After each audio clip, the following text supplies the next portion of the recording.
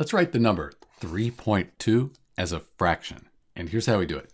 So first off, let's just write it as 3.2 over 1. We're dividing by 1, so it's still 3.2, but now we have the start of a fraction.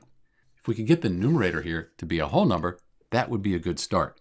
So we have one decimal place here. One decimal place, we're going to multiply that by 10. 10 times 3.2, that equals 32. But we can't just multiply the numerator by 10. We also need to multiply the denominator by 10. That's because 10 over 10 is 1. So we're just multiplying by 1. Don't change the value, just the way it's represented. So 10 times 1 is 10.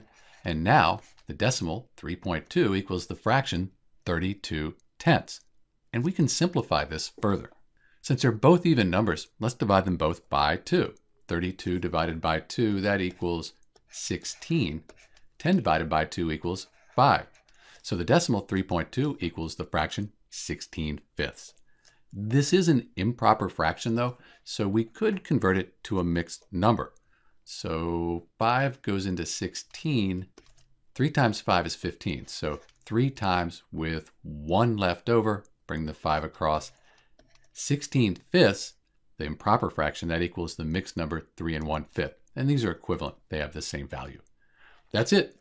This is Dr. B converting 3.2 to a fraction. Thanks for watching.